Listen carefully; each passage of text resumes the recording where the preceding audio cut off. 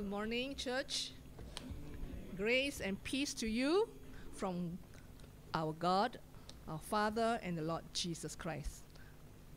I'm delighted to be with you again this morning, and I'm humbled to stand here to bring God's word on Mother's Day. Humble because many of you have more experience through your journey of pain.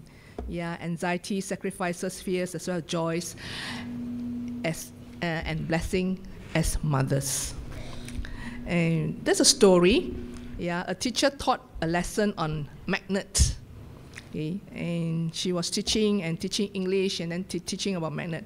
And then they were teaching to a primary 3 children. She taught that magnet does and what the magnet does and gave some illustration on it. The next day she gave the children a written test. One of the questions she asked was, my full name has 6 letters. The first one is M. I pick up things. What am I? So when the test papers were collected and marked, the teacher was surprised to find that almost 50% of the students of this primary school's children answered the question with the word mother. I'm sure there are many things mother pick up at home when their children are growing, learning and playing new things. These are part of growing up. And as an Asian family, my mother used the rotan to make sure things are kept and picked up tidy. It doesn't mean my mother is fierce. I love my mother and my mother loves me. It's just that it's picking up the things. Being a mother is more than all that she did for the children. Giving birth does not make someone a mother. A mother, as a pastor describes, is a person who is willing to take on the responsibility of investing her life into another human being without expectation of anything in return. So whether you are new mother, an empty nester, or a mother-to-be, whether you have natural children, biological children, or spiritual, or both, you have an influential role in the kingdom of God. And I wish all mothers, as well as spiritual mothers who are walking alongside and mothering younger person in the church or in your family, a blessed Mother's Day. And this morning message is a Mother's Day message. And I would like to say that these biblical principles are applicable to us all. So whether mothers or fathers, sisters or brothers, daughters or sons, aunties or uncles, grandfathers or grandmothers, it's also applicable to our own life. So don't fall asleep, So make sure you pay attention, okay? Every Christian mother is a praying mother. And let us learn from Hannah. I pronounce the word as Hannah, okay? Hannah is American pronunciation. Whether it is Hannah or Hannah, it's still the same person, okay? The name means show favor, okay? It doesn't matter, right? So I'll pronounce it as Hannah, right? Want to learn from Hannah's life what is to be a praying mother. Let us pray together. Every part of Scripture is God-breathed and useful one way or another, showing us truth, exposing our rebelliousness, correcting our mistakes, training us to live God's way. Through the Word, we are put together and shaped up for the task God has for us. So, Father in heaven, we thank you for your word. We ask for the Spirit of the living God come as we open our hearts and minds to you. In Jesus' name, amen.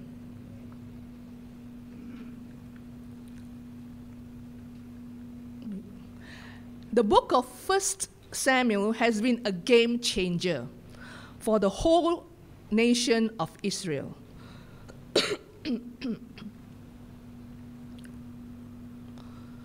The book begins in the days of Judges and describes Israel's transition from a theocracy to a monarchy.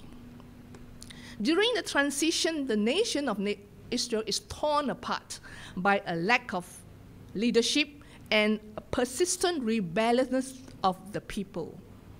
We can read that in the last verse of the book of Judges.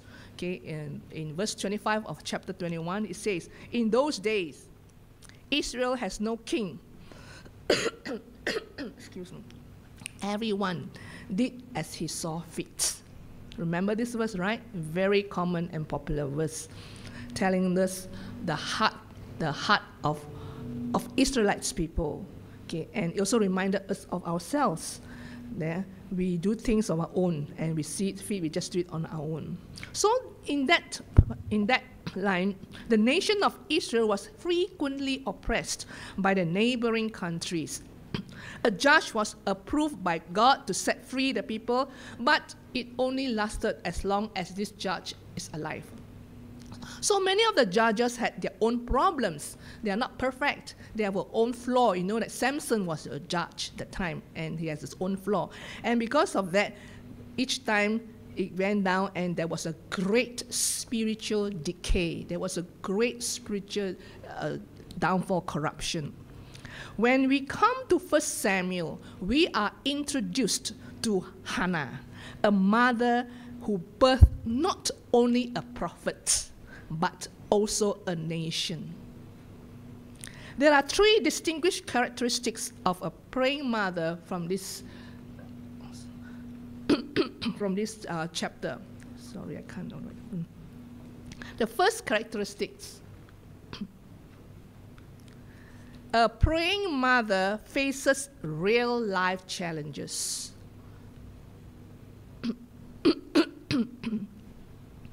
Hannah is like us, ordinary person. Thank you so much. Hannah is like us, ordinary person. So Hannah is not like spiritual person, wow, hero, a celebrity. He's like one of us. I'll do our daily chores, a wife, okay, and has a husband. But he faces many problems in the personal and family lives. We do have problems. Yes, Hannah has many. Thank you, Stephen. So sorry. It's just thank you very much.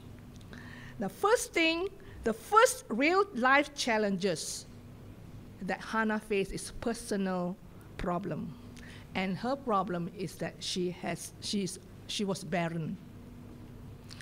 In the olden days, the wife's main role was to provide children. It must be very painful for Hannah to face, as she could not do so. Barren means she cannot bear children, cannot give birth to a child. To the common people, a barren woman at that time was considered a curse. And when we read the Bible, when you hear the Bible just now, the phrase, "and the Lord closed her womb," and the Lord closed her womb is mentioned 2 times, and to emphasize the problem and the source of her problem. Scripture tells us that Hannah's barrenness came from the Lord. This is one of the most difficult lessons we will ever learn.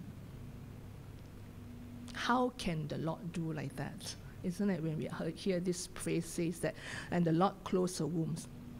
All situations we are in are given to us. If not, He knows and allows them by Him, and He approves it. We don't really want to believe that. It is hard to understand. But perhaps, Hannah was struggling her barrenness within her, asking the question, is it a curse? Or is it God's doing? That was a ding dong, ding dong. I believe that if you are in the position, or if I'm in the position, I was also ding dong here. God's or a curse. So she's very troubled by all this. And many of us may have the same thought warring inside our minds. And when we face this kind of challenges, whose voice is right? Whose voice do we follow? What happened is that we rather blame everything to Satan. Everything on Satan or on someone else. Maybe it's my husband or maybe that kind of thing. But it's God who allows, very clear. The Bible didn't say any, try to sweep it under the carpet. But it's God who allows good things and also bad things to come into our lives. God is in charge, in control. And you want to look into the words, okay, regarding this barrenness. God's gift, Hannah barrenness. Job chapter 2 verse 10 says, shall we accept God from God? Shall we accept good from God and not trouble? We know that Job was going through a lot of problems, isn't it? And you wouldn't like to be in Job's situation. He has lost everything, even his health. So when the wife rebuked him, he said this, knowing that all-knowing God knows what's happening. And that's from Job. And from Ecclesiastes 7, speaks accurately. When times are good, be happy. And when times are bad, consider this, God has made the one as well as the other. And this tells us that God is in control. It doesn't mean when it's bad things time, oh, your God is putting out, not my one, not my doing. God is not like that. Good, bad, God knows what's happening. He allows it to happen. So that's Hannah barrenness. And so next, the second real challenges in Hannah's life is the relationship. Is that her relationship, her husband married a second wife. Having more than one wife was not God's original intention for marriage. During that time, many young men were killed in battle. Polygamy, having more than one wife, became an accepted way of supporting women. If not, they would remain unmarried and became very vulnerable. Nevertheless, having more than one wife caused serious family squabbles, as we can see that in Elkanah's family and how Hannah suffered. Not being able to give her husband an heir could be the reason for Elkanah to marry a second wife. This is a double blow, a real painful challenge in her life. This will be true to us as well, who want to share her husband with another woman. Maybe we can, maybe we may not have this problem, relationship problems with the husband. Maybe in our lives we have relationship problem with our siblings, with other people, okay, or even in-laws, okay, in the family or outside of the family. So this is Hannah's challenge, second life challenge. Do you have that at home? I have that. I'm sure all of us would have that. Yes, there are family problems. There's no perfect family because there's no perfect man. And because there's no perfect man, there's no perfect family. So the third real challenges in life, in Hannah's life, is the external factor. You know, as if it's not enough double trouble, okay? She was barren, and the husband married a second wife. Hannah was being looked down and humiliated by the second wife, Peninnah. And when you read the scripture just now, it is obviously like a Chinese drama. You watch Chinese drama where the second wife will look down. No, normally it's the first wife, right? Look down on the second down and really going to persecute. But this one is the other way around. Okay, and let's find out what's the reason. And we can see in verse 6 and 7 describe the real Peninnah. Okay? And verse 6 tells us, and because the Lord had closed her womb, her rival kept provoking her in order to irritate her. When you read this, okay, when you read the Bible, don't pass by so fast. Read every word, especially in Old Testament. Okay? So you say, the rival, that means they are not in a good term. Maybe Hannah wants to be good term, but this lady, the other lady, the second wife, will not want to be good term. It's just want to chucho and make sure that she suffer. Provoke her in order to irritate. And verse 7 used the same word, provoke. This went on year and after year. Whenever Hannah went up to the house of the Lord, her rival provoked her till she wept and would not eat. The word provoked, 2 times coming. It literally means to cause her thunder. When the person thunder means, what do you mean? When I read this, the thunder means ruling the hair, like that. Thunder, right? So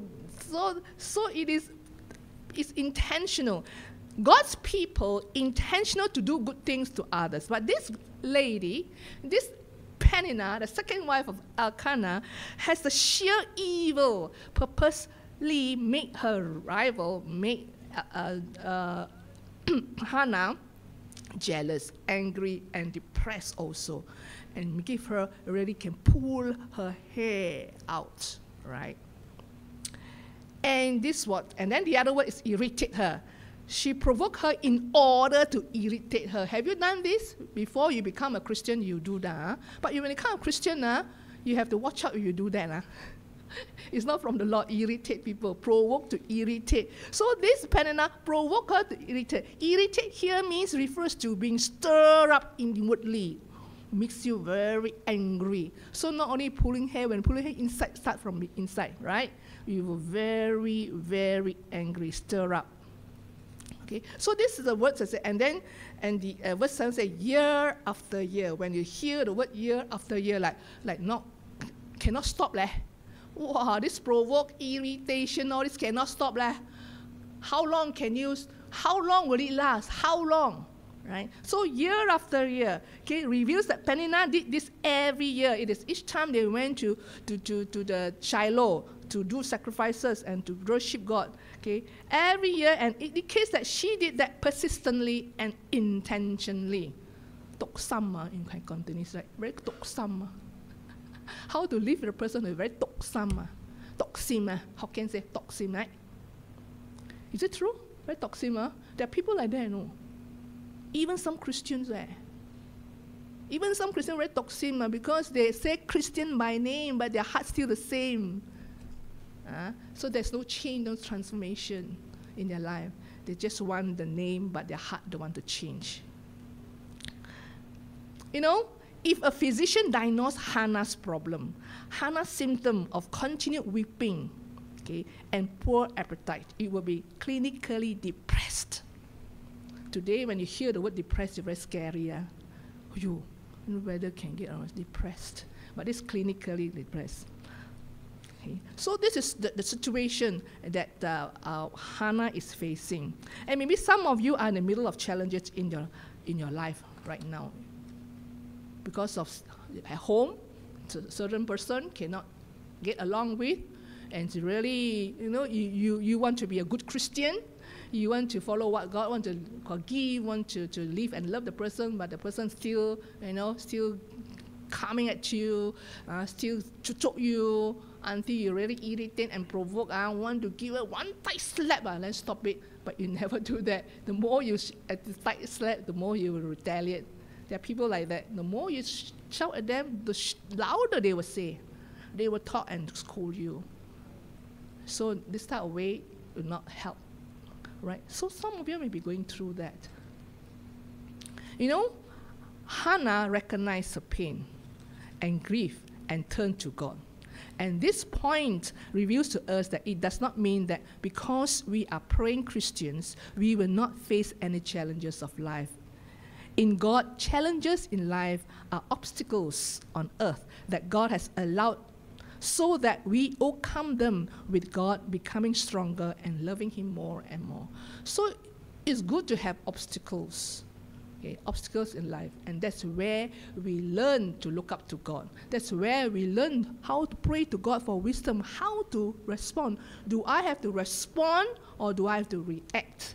Response, you take a longer time, you need a lot of patience. React, you'll be like Hannah. React, you can give one tight slap, or you'll be like Absalom, just kill the person.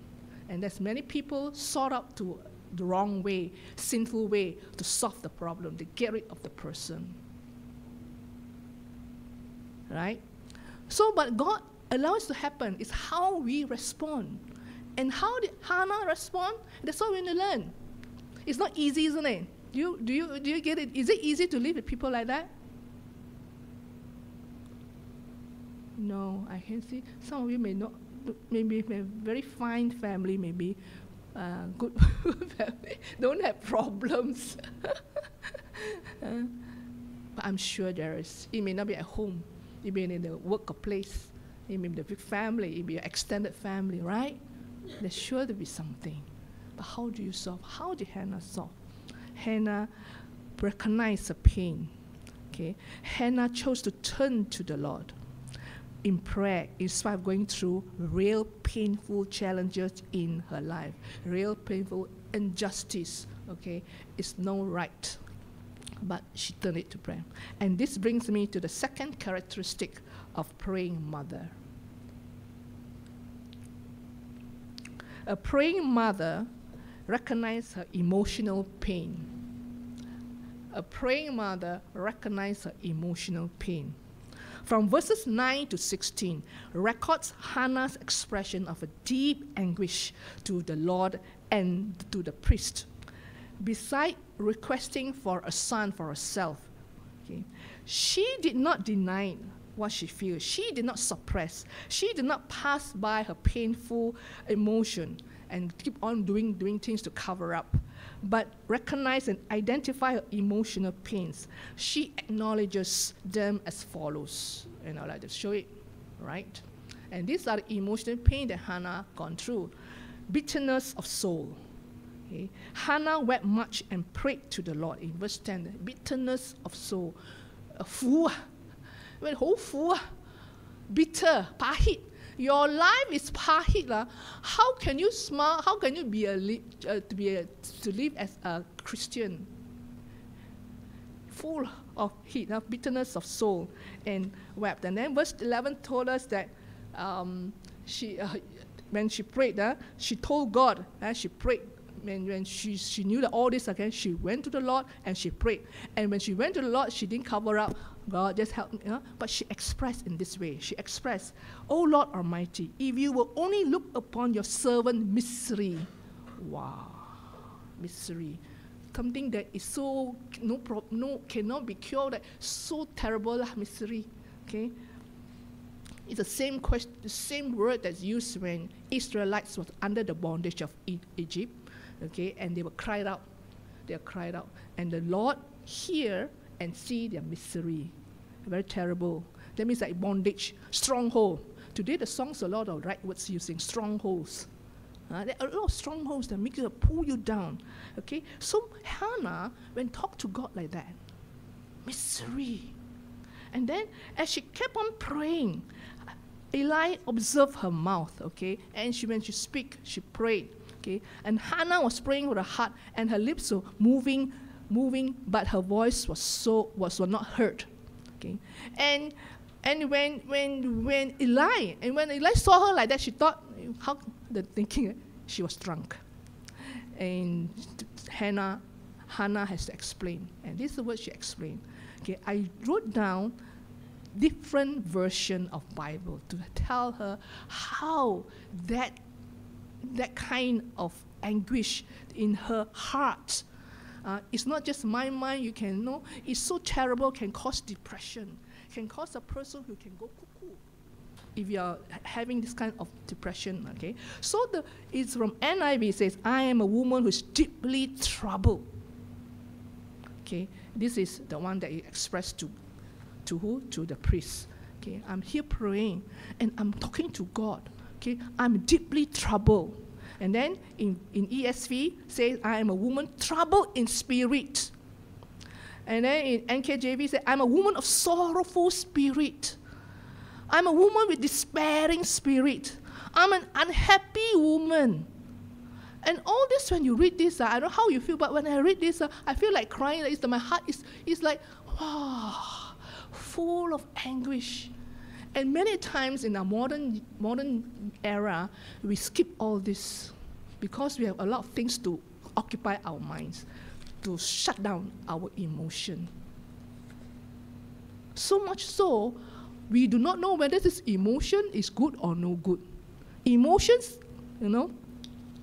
and we are very quickly shut down. That's why I would like to show to you this how a person who's depressed? How a person has gone through difficulty, the relationship problem can have that.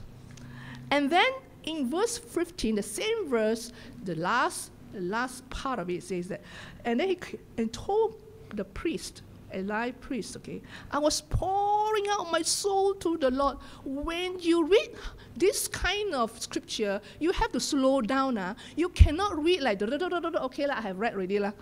You didn't catch how people feel. And God sees the hearts.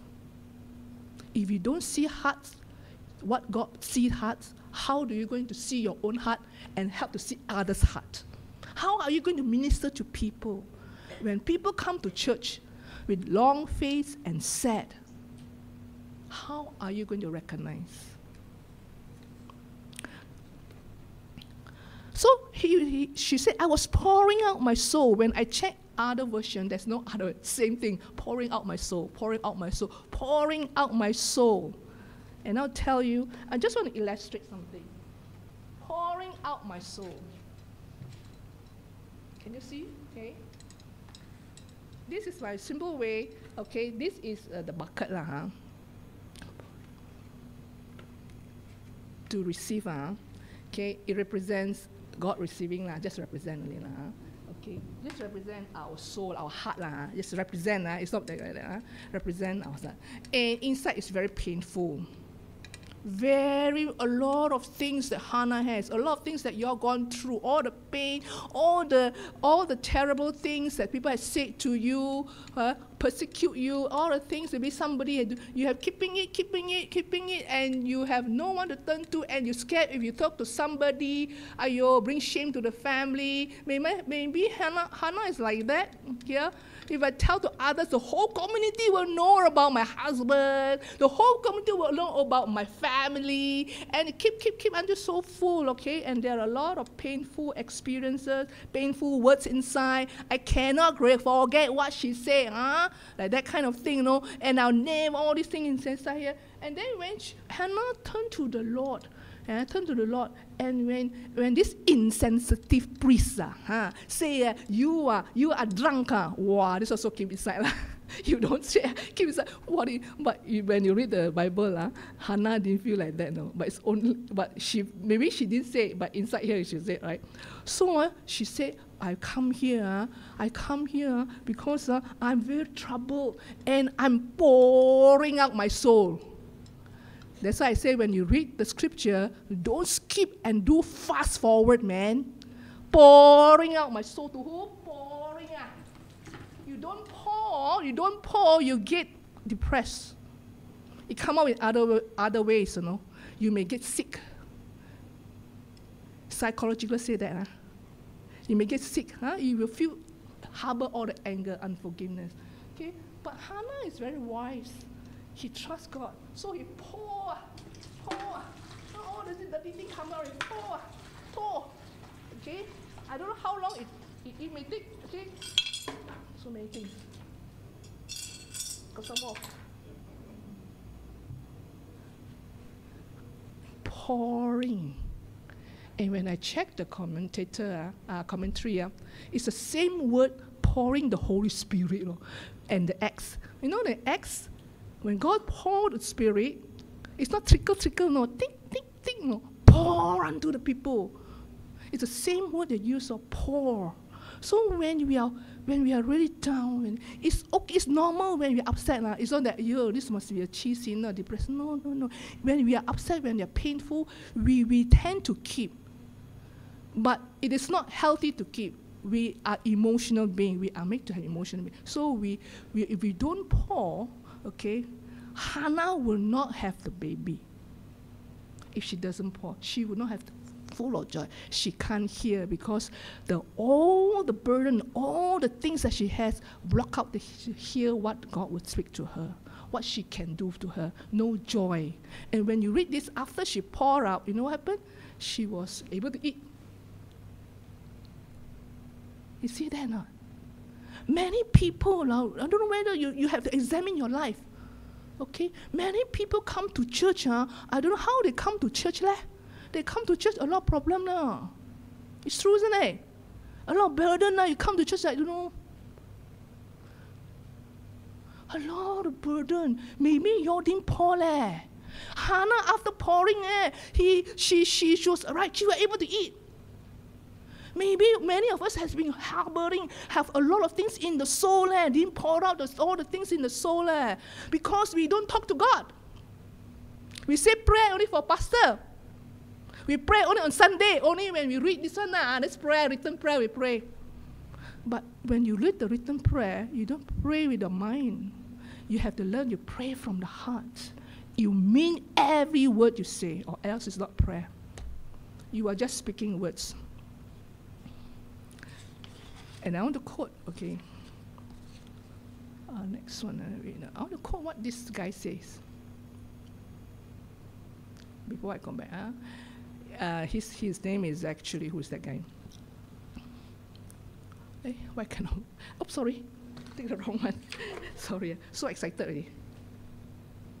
John Bunyan. When I read this, I said, wow, this John Bunyan. What it says there? In prayer, it is better to have a heart, what is that? Without words, than words without a heart. Are you like that? When you pray just now, only words, the heart, don't touch. Something is wrong, I tell you. You have to wake up. Whether you are young or old, you have to wake up. When we pray the prayer, forgive me if I sound like scolding you. Because if you don't wake up, the church won't wake up. If you don't wake up, there's no revival. If you pray the prayer, just the words without the heart, you miss it, Lord. God looks at the heart. You pray, God can't hear your prayer, Lord. You get what I mean? When it's not from the heart, God can't hear. It's not that God is deaf because you didn't say. It's not because God do not know your prayer. Many people say that God knows my problem, and then you don't turn to prayer. God knows my problem. This is a lie. It's a truth that God knows our prayer, but it's a lie the way you respond. You don't pray. When you know God's know your everything, evermore you ask the Lord. Lord, I agree with you. You know everything, now I talk to you. Isn't it? Don't assume. Don't take God for granted. God desires the relationship, desires the fellowship, and we miss it. So when you do the prayer written there, or any written prayer, you have to check through and read from the heart. Revival not comes only from empty words. Tell me, when your children tell you empty words, what would you do? When you are a teacher, the children come to you with empty words, what would you do? Empty words, that means no meaning lah. No, not serious one. You know, what will you do? You say, oh, 乖仔, very good. You do that? So this John Bunyan says, in prayer, it's better to have hearts without words than words without a heart. So my friend, don't quickly push away our emotion. And this lady didn't push away, okay? And when the troubles and the shames, don't push away. Ask the Lord to look into that. So I want to tell you that it's like Hannah. It is okay. It's okay to cry. It's okay to express our emotion. It's okay when it's grieving, we cry. It is okay you feel sad. It is okay I miss my mommy. It's okay you get angry, but do not sin.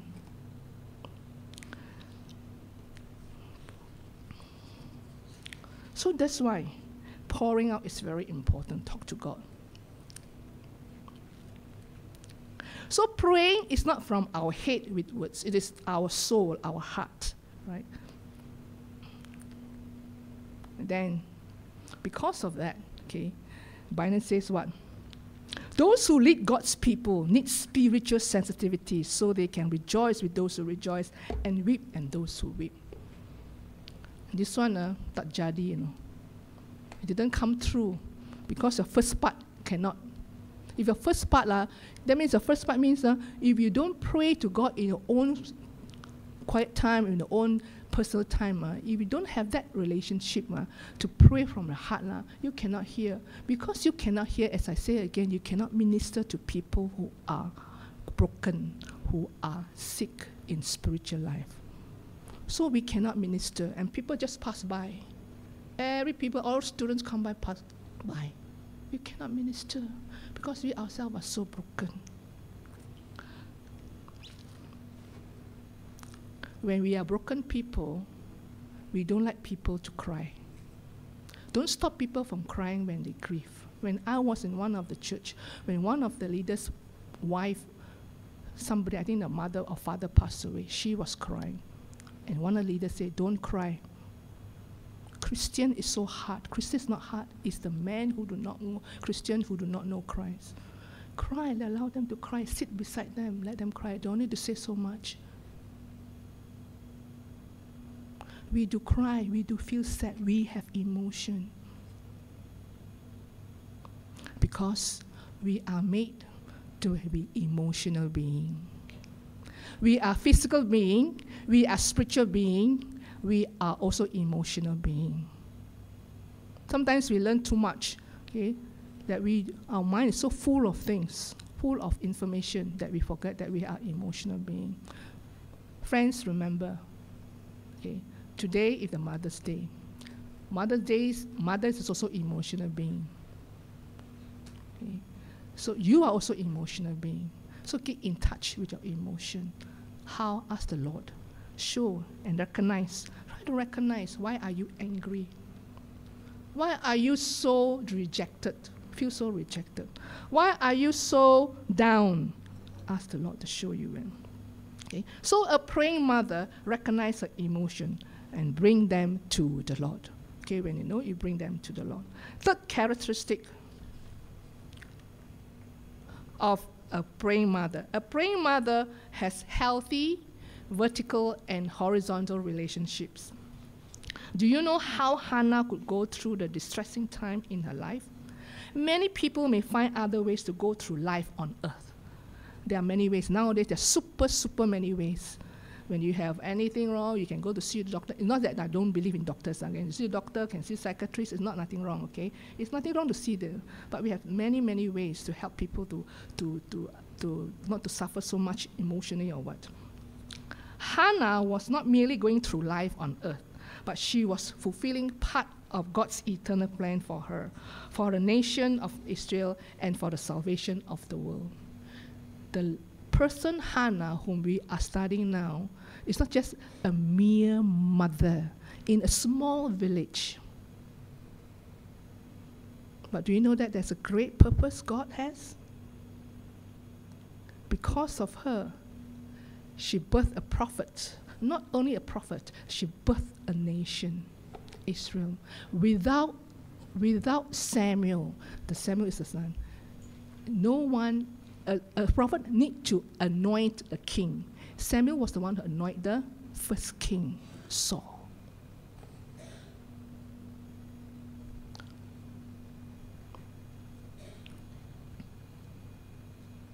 She has connected herself to the right relationship. The vertical relationship with the Almighty God. The royal relationship made possible through the covenant made between God and Abraham and Moses. Hannah exhibits a close relationship with God by trusting Him in constant prayer, pouring out all her anguish and pain of her soul to the Lord, keeping her promise to give her son to God and rejoicing and worshiping Him. So it is part of the great plan of God, because through there, Israel, okay, and that's where Jesus came from, that nation. The lineage is there. Okay. Now, today, this relationship with God still available, but it's made possible through the new covenant, made by the perfect man who came from heaven to earth and said, "This is my body which is given for you. Do this in remembrance of me. This is my cup that is poured out for you. The new covenant in my for you is the new covenant in my blood." And you hear this every month, right? Not? And you know that you are a part of the big plan of God. You may not be like Samuel, wow, big, no need. Whatever God, each one of you do, there is certain part God has given you. And this church is here is not because, okay, just because some of the founder members like to do. They're here, they're inspired by the Holy Spirit. This must be something that the Lord is doing. And when you come to this church, it is not that only these leaders. Each one of you have a part in the bigger plan of God, in the salvation plan of God. You know that or not? Hannah didn't know that. Hannah didn't have the privilege for you to sit down and tell, all this one given you. No need. Because she has just a relationship with God. When you hear her prayer in chapter 2, you say, wow, this is like a theologian who knows God personally. You know that or not? When you read, it seems like Mary. Mary is a poor, small town girl. You say like, Hyong Ha Loi ah. A small kampong girl like that. But when you hear her prayer, wow, you know the God, the one who created God. You know the God who exalts those who are humble. And those who are proud, go down. And the everlasting God, when you read it, praise Him. So my friend, just continue to listen. Get right with God. Get right with God. So this relationship, vertical relationship is very important. And this relationship, vertical, okay, and now the horizontal relationship is with others. It's a reflection of a relationship with the Almighty God. If you do not love your neighbor, the reflection shows that you do not know God, you do not love God. Very simple. You tell me you love God, you show me how you love others. That's very simple. That's what God says. Right? It is because of a right relationship and understanding of who God is and His purpose she finds peace even with the enemy. She didn't create problems for the family by disputing with Peninnah or even her husband. I will run away. Or quarrel. I mean, maybe the whole thing we do not know how lah. Okay, maybe she will keep a lot of himself. I believe she keeps looking at the word pouring. The word pour, it tells me she kept a lot. She kept a lot, right? And then she has a right to do so, to really give them properly, but she chose not to, but go to the Lord. When the priests were insensitive, okay, and accused her she'd be drunk, she plainly explained to her, my soul is troubled. The last verse of chapter 1 tells us that she talked to the insensitive priest. So it doesn't mean, this priest, go and accuse me drunk. How can like that, man? He's a priest, so no, should understand me more. You know, if this thing happened in today's world, what happened? Don't want to be in the church already. Yeah? I think many people will be offended and stop going to church and stop their children to the same church if the pastor says like that, you're drunk, isn't it?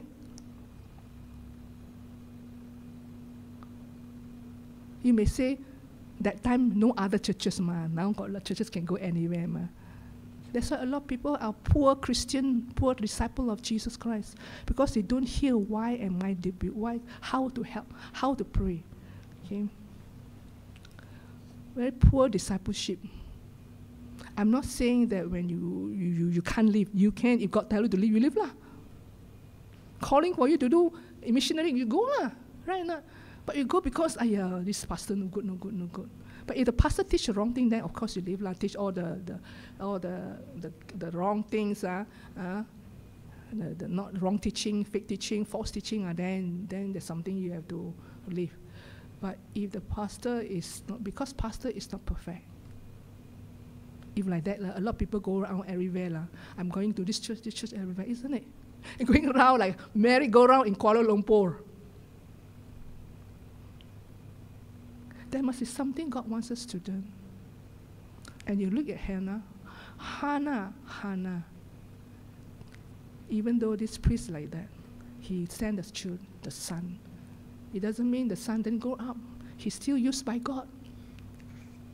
He's still used by God. Because Hannah is still praying for him. Each time I'm going to visit him. You know, it's not that, okay, gao dim lo. No. He hears a lot and continue to be faithful to raise him up. So, my friend, I will tell you this one, this number 3, this is the last part of my sermon. Praying, okay, praying mother has healthy vertical and horizontal relationships is the key foundation of your life, Christian life. Without number 3, you cannot have number 1 and 2. You cannot go through life. It's a key foundation. If you do not know God, you cannot pray. You do not have a healthy relationship with God. You are Christian, but you don't pray. Because healthy relationship means you know God, and in times of trouble, you pray to Him. You repent. You have close relationship. So that's a very foundational, okay, to have relationship with God.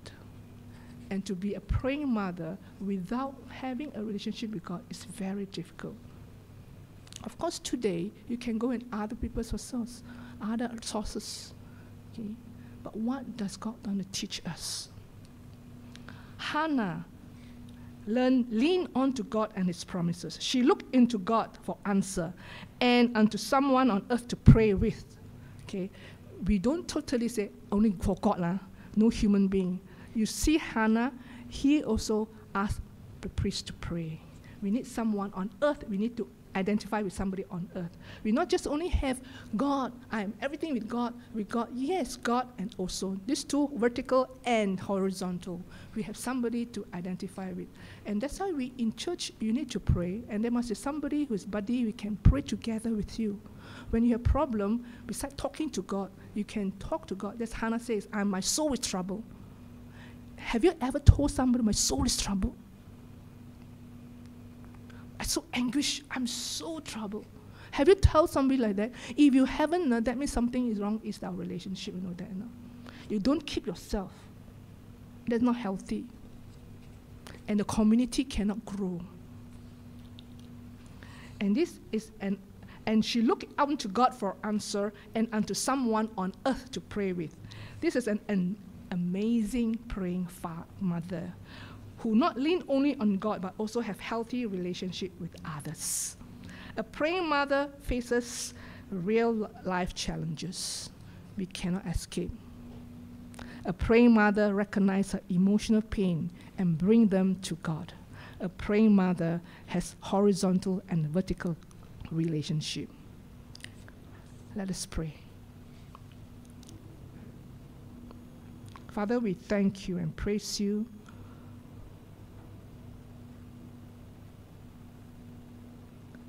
for giving us mothers. Thank you for the example of Hannah, an amazing woman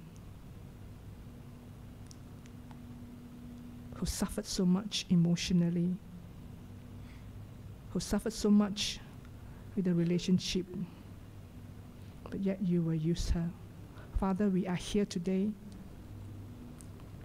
and we pray, Father, that you will come, continue to show us and lead us. And even as the mothers are here today, we thank you for their life.